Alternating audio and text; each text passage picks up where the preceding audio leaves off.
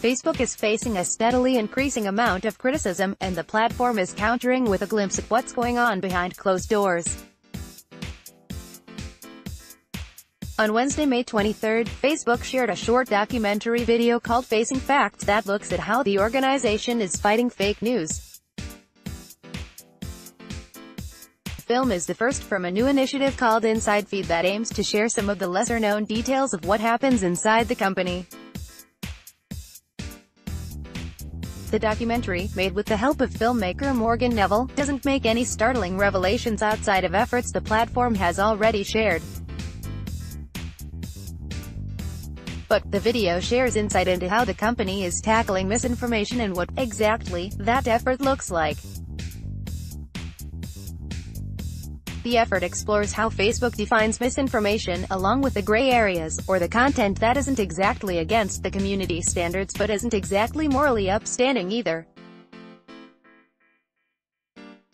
For misinformation and fake news, Facebook is looking for a balance and working to find a spot between censorship and letting fake news mislead users. And based on the documentary, finding that middle ground is an ongoing process.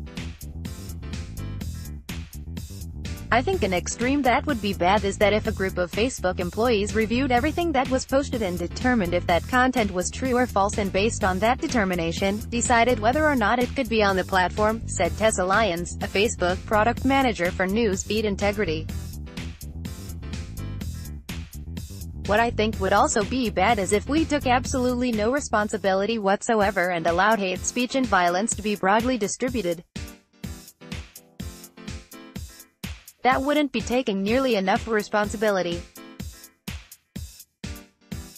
The right answer is definitely somewhere in the middle, but that's a big middle. The video is an attempt to help give users more context to what's happening on the platform and why. The Inside Feed initiative is slated to continue offering that inside look. A video produced by Facebook isn't likely to reveal any secrets. It may be a step toward additional transparency for the platform with 2 billion users.